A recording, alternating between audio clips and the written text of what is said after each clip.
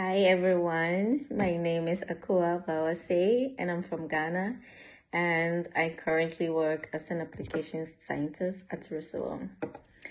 My academic journey started with a bachelor degree in biochemistry from Kwame Nkrumah University of Science and Technology in Ghana.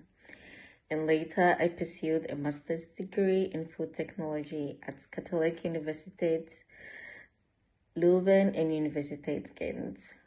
This academic journey for me builds a strong foundation in food science and technology.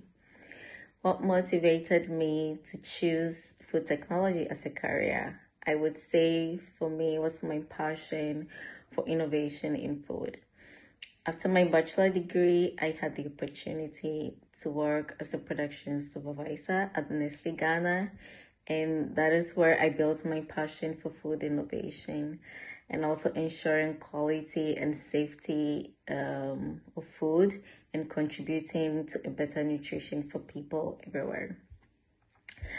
In my current role as an application scientist, I work on developing and also optimizing various food formulations with collagen peptides, supporting customers with their issues, troubleshooting and finding solutions, and also ensuring that the products meet both quality standards and also the customer expectations.